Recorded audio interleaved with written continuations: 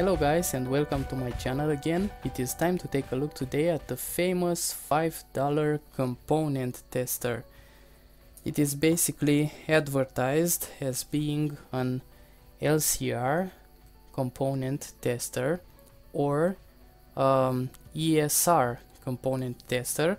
You can actually buy it online with variable prices between $4 and $7 in some cases. It seems like lately the price is dropping down. And what is interesting about this tester is that you can go online and download cases for it, and you can 3D print the case for it, or in many of the cases you can actually buy them lately, the latest edition, with their own cases. So it's actually the full meter having a plastic case, and you don't buy only the electronic module, you buy it with the plastic case. So the question is, how good is it? Shall I buy it? Is it useful for my work? I'm gonna test it and gonna show you how it works. So basically what you do is take the 3-pin component or the 2-pin component connected here in this socket and press the button. It will first run a very short self-test, and then it will display the symbol of the component and the HV E factor, and it will also display the forward voltage for this component. For resistors, of course, it will display the resistance. For the capacitors, of course, it will display the capacitance. It will also display the ESR, so the equivalent series resistor, and for capacitors it will also display the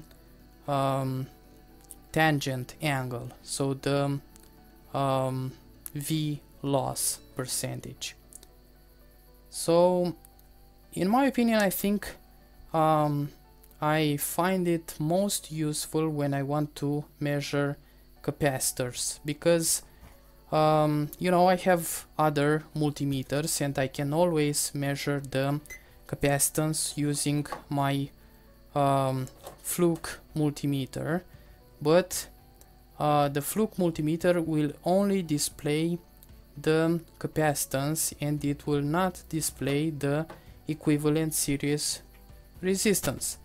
And the trouble is, when I want to for instance see whether or not some capacitors inside of a monitor or of an electronic device they have decreased capacitance or increased ESR, you know, they are getting old, they start to age, and they start losing their properties. If I measure it with a classical multimeter, this will never tell me whether or not the respective component it is depreciating or it is aging. But when I'm connecting it to this module, not only that it tells me the capacitance, but it tells me the ESR. So this is very, very important from my point of view. Now I also have with me some old capacitors here that I removed from some old electronic devices. So these are more than 10 years old. Usually after 10 years they get pretty aged. So for instance, this is supposed to be a 47 microfarad capacitor. This is what is written on it, and if I'm connecting it here between the pins 1 and 2, by the way, I used the CD permanent marker and I added this notation here There are also some cases on the internet that have this notation. There are also some cases that you can 3D print and they have these numbers here.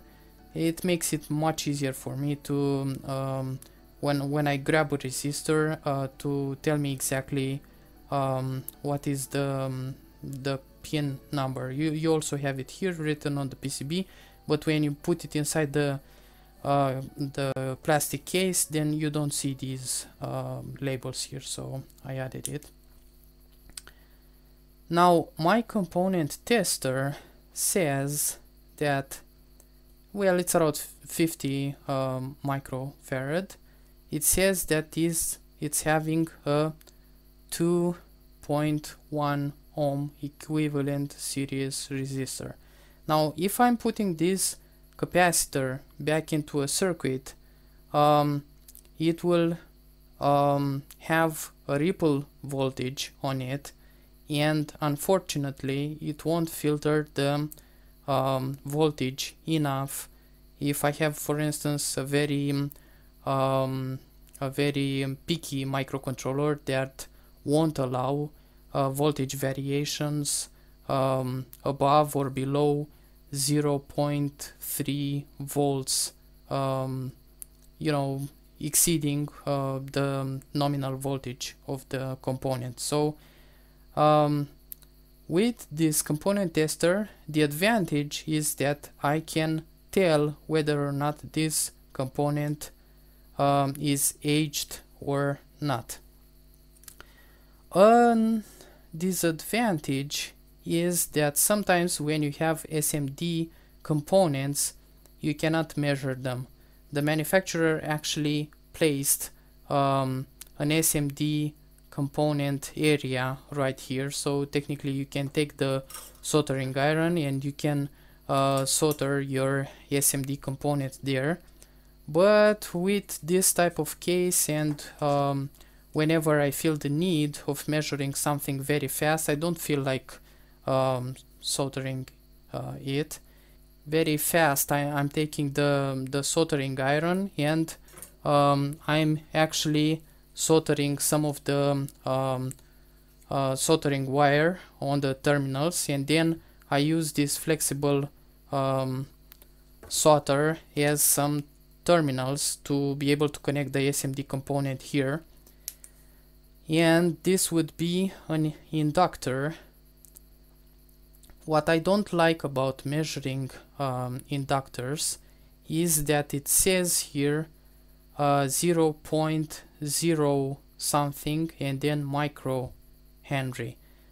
The marking on my inductor here is 150. I don't know if you are able to see it, and that means that it's actually 15 micro Henries, and my multi-tester should show here 15 point something micro Henry, or at least leave it like this and say 0.015 Henries. You know, it doesn't make sense from this point of view. So whenever you are measuring inductors, you'll have to keep this in mind, that it's not displaying micro Henries there. The scale is for Henries. For instance, this inductor is 660 micro Henry, and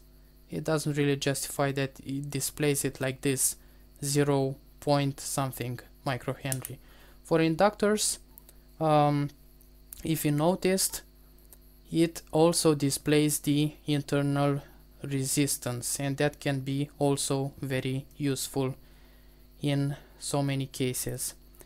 If you are measuring resistors, for instance, it will display the resistor value between the certain terminals. If you are measuring diodes, yes, it will also display the anode, the cathode of the diode, and it also displays the internal capacitance in some cases and the forward voltage. Like I said, this is more like a component tester. Nobody wanted so much precision from it. It will just display whether or not the component is good, and it does that very fast. What happens if you connect a MOSFET, for instance? It will display the type of MOSFET, the symbol. That's very useful. In some of the cases, in many cases, it measures the diode here to see whether or not it's good, and it will display the forward voltage and the capacitance, the gate capacitance. Now, of course, it will measure all types of transistors like NPN, PNP. It will display the amplifying factor and the forward voltage in millivolts. That's very correct. I actually like it. What happens when you connect LEDs? You see that the component tester is actually testing the component multiple times. Probably it makes several samples, and then it will display the forward voltage and the capacitance of the junction. I really like it from this point of view. It's very fast, and like I said, I find it very useful when measuring capacitors. What's happening when you are connecting some other fancy integrated circuit that has 3 terminals or 2 terminals? What does it display? What will it display in this case when I have an 7812 linear regulator? Let's see if it displays something. It will say no unknown or damaged part. This is basically the message you get for every component that is damaged or it's not recognized by this multi-tester. Now, how do we reset the tester, and what's happening if I connect a short-circuited component there?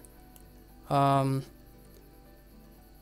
just making this short circuit 3-terminal wire here, and I'm gonna connect it between the 3 terminals of the socket here. If I'm having a short-circuited component, it will start a self-test, and it tells me to prepare a capacitor that is of a certain value. I think with a capacitance that is greater than a certain value, and it will run the self-test up to a certain point, and then it says to isolate probes, so basically to remove the short circuit or any other components you may have there, or any short-circuited component you may have there. Well, there you go. It says to insert a capacitor that is greater or value greater than 100 nanofarads. This is a 47 microfarad capacitor between 1 and 3. Yes, and it will say the test end message and the software version here. So like I said, besides the fact it has this error, in my opinion, with displaying the correct value of the inductor and the correct scale there, it's a very good device to have around. It's a very fast tester. I personally like it, and I find it very useful for my work. Another very big like from my side is that it's very cheap, and you can buy it for a very low price. If you enjoyed my video, don't forget to leave your comments below in the comment section, and don't forget to subscribe to my channel for more videos like this.